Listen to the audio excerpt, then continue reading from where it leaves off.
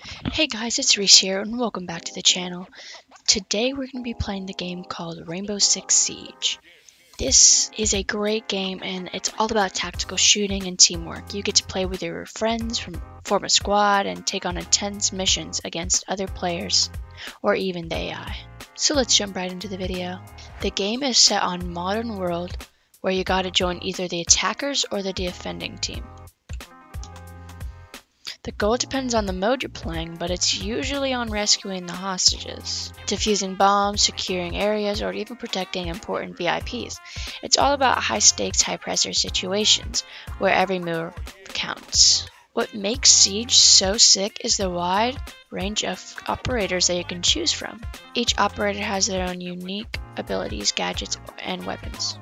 So you gotta pick the one that suits your playstyle, whether you want to be sneaky, go in guns blazing, or spoil your team with tactical gadgets. The gameplay itself is really intense. You gotta communicate and work together with your squad to coordinate attacks, share info, and adapt to the ever-changing battlefield. Plus, the destruction mechanics are insane.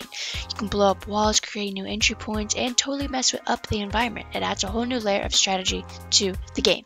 There are different modes to choose from, like ranked, casual, multiplayer matches, co-op missions against AI enemies, and even esports competitions. The devs are always dropping new stuff like operators, maps, and cool features to keep the game fresh and exciting. So if you're into heart-pounding action, strategic thinking, and teaming up with all your buddies to pull off the epic missions of Rainbow Six Siege is the game for you.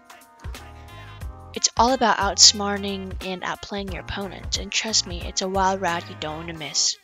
Thank you guys so much for watching.